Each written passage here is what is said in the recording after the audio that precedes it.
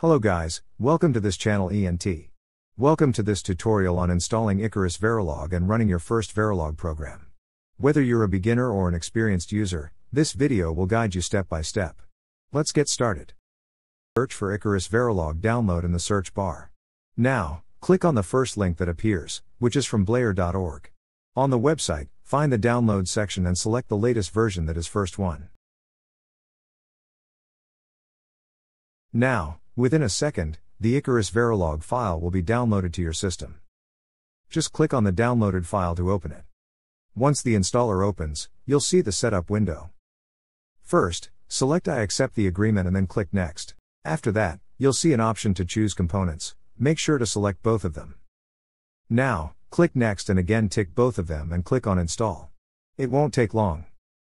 Now the IcarusVerilog successfully downloaded to your system. Alright. Now, let's find IcarusVerilog on our system. First, open Windows Search and type File Explorer. Click to open it.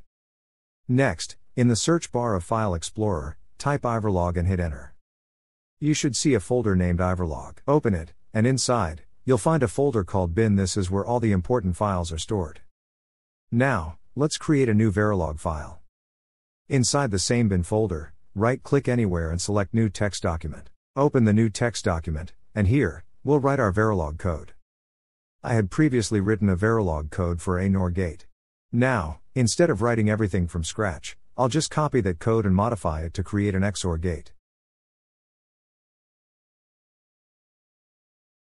Next, I'll replace the XOR gate logic with the correct expression.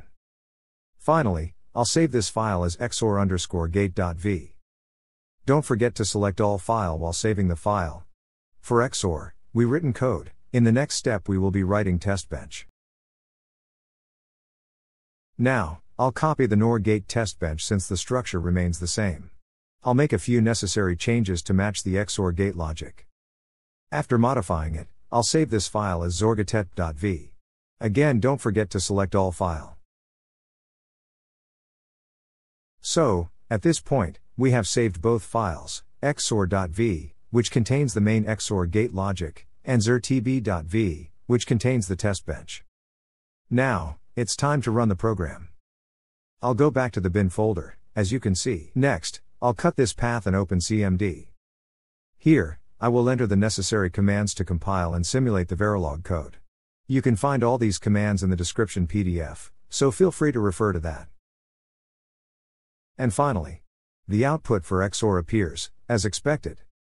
Now, let's check the waveform using GTKWAVE. As you can see, the waveform aligns with the expected output. That's it. Now you're ready to write and simulate any Verilog code using this process. Hope you enjoyed this video and learned something new. If you found it helpful, don't forget to like, subscribe, and share.